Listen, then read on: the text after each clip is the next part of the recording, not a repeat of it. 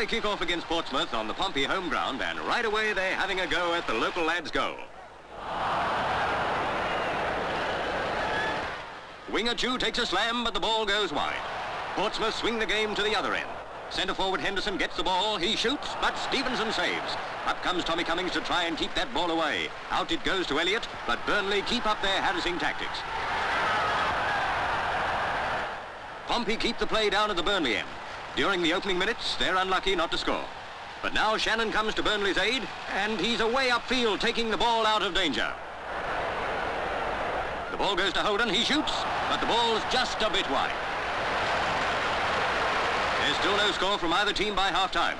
Now Portsmouth kick off, and soon they're down the Burnley end, giving them something to think about. Burnley take the initiative and give goalie Uprichard plenty of work. Here comes a shot from Chu, but it hits the post, and the ball is forced upfield. Now Portsmouth force a corner. Here comes the turning point of the match. Belgian winger Gaillard takes it.